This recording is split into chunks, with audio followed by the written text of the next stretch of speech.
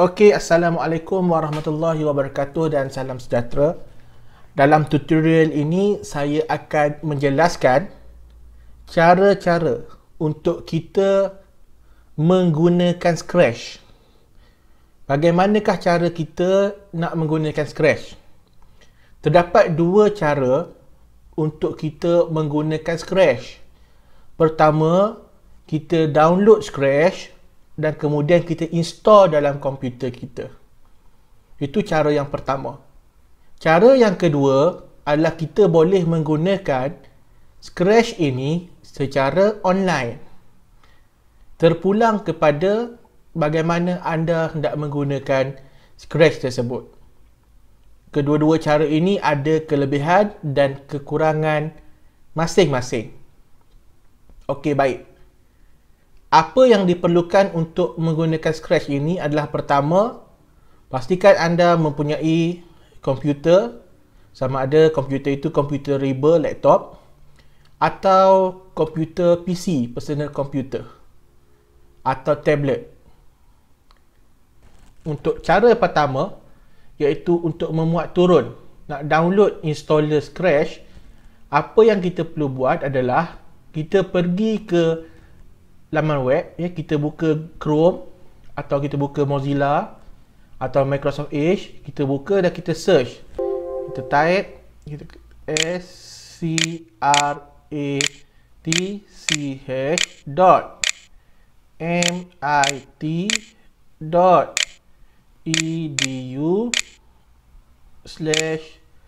download,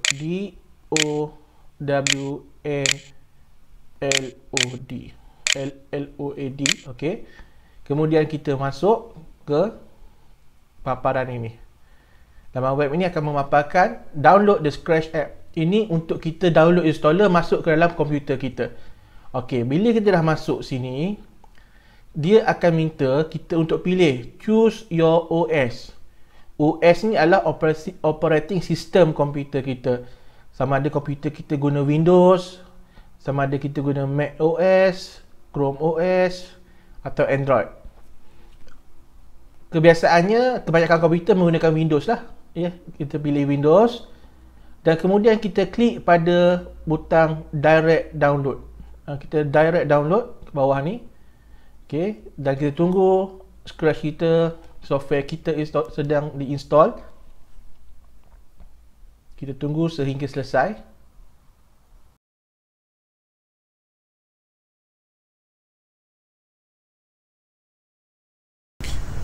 Okey, baik.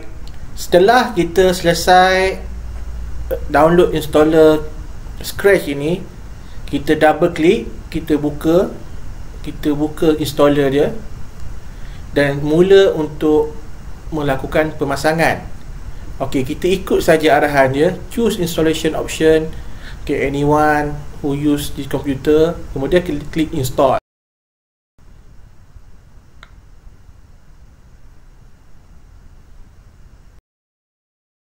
Okey, baik. Setelah kita selesai install Scratch ini, dia akan keluar paparan ini. Scratch telah finish to setup. Okey, kita klik finish dan kita telah selesai install Scratch dan Scratch akan automatic open lah dan kita boleh terus menggunakan Scratch di dalam komputer kita. Okey, baik. Cara kedua pula, kita tidak perlu install, kita tidak perlu download Scratch itu. Kita boleh guna dia secara online, secara dalam talian. Maknanya, setiap kali kita nak guna, kita buka internet dan kita pergi ke laman web Scratch dan kita guna Scratch dalam laman web Scratch itu sendiri. Tetapi, untuk cara kedua ini, kita perlu sentiasa ada internet lah. Maksud dia, kita perlu ada capaian internet yang baik untuk kita guna. Kelebihan dia, kita tidak lagi perlu menyimpan dalam komputer kita. Semua projek-projek Scratch kita akan disimpan secara cloud computing. Istilah yang kita perlu faham sekarang ni adalah cloud computing, perkomputeran awan. di mana semua kerja-kerja kita disimpan di awang-awangan dah, maksud dia disimpan secara online. Okey, untuk guna Scratch secara online ini, kita hanya perlu type sama seperti tadi, kita type scratch.mit.edu. Kemudian kita masuk ke laman web Scratch. Okey, baik. Apabila kita masuk ke laman web Scratch ini, sekiranya kita masuk pertama kali, first time login, first time user lah maksud dia, kita kena daftar dulu penggunaan Scratch kita. Kita daftar, kita klik pada butang join Scratch ini, kita klik. Kita kena daftar dululah untuk kali pertama. Okey, pastikan untuk daftar ini kita kena ada email.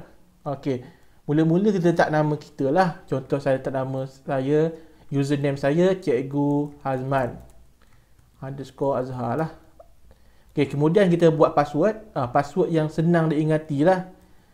Okey, saya buatlah apa ABCD 1 2 3 4 contoh. Ini password ni apa yang kita senang nak ingat.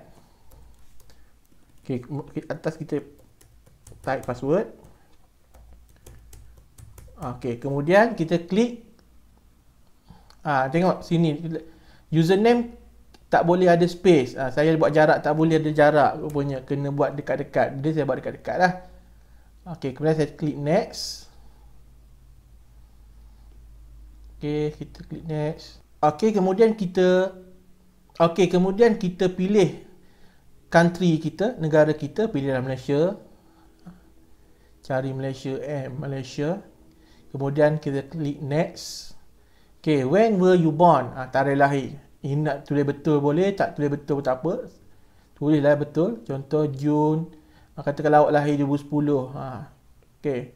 Kemudian klik next. Okay, what's your gender? Ini nak tulis female, male, apa non-binary apa. Kadang saya tak nak cakap saya punya gender pun boleh. Okay. Okay, ini yang penting. What's your email? Kita kena masukkan email address kita. Apa-apa email juga, tapi pastikan kita boleh buka email lah.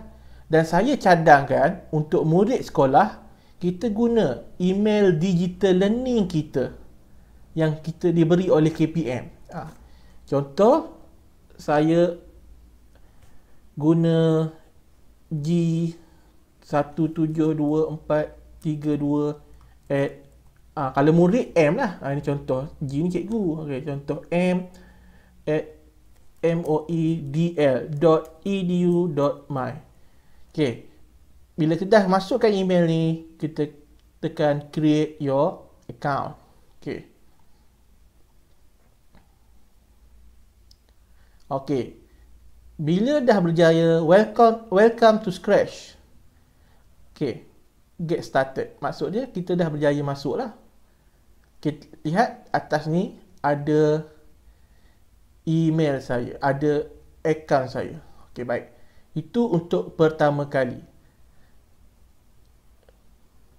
Katakanlah untuk lain kali, untuk esok ke, untuk lusa ke nak masuk balik, tak perlu lagi tekan join ni. Dia dah ada email, kita klik sign in. Okey, masukkan username kita. Okey, username yang kita letak nama kat depan tadi dan password kita. Kemudian kita klik sign in. Okey, kemudian kita dah boleh mula menggunakan Scratch. Macam mana nak guna? Dekat ni atas tepi sebelah perkataan Scratch ini ada create ini, kita boleh klik untuk mula menggunakan Scratch. Okey, sekarang kita telah boleh menggunakan Scratch secara online. Selamat mencuba dan jumpa lagi dalam tutorial yang akan datang. Dalam tutorial yang akan datang, kita akan belajar untuk membuat programming menggunakan Scratch. Sekian, terima kasih.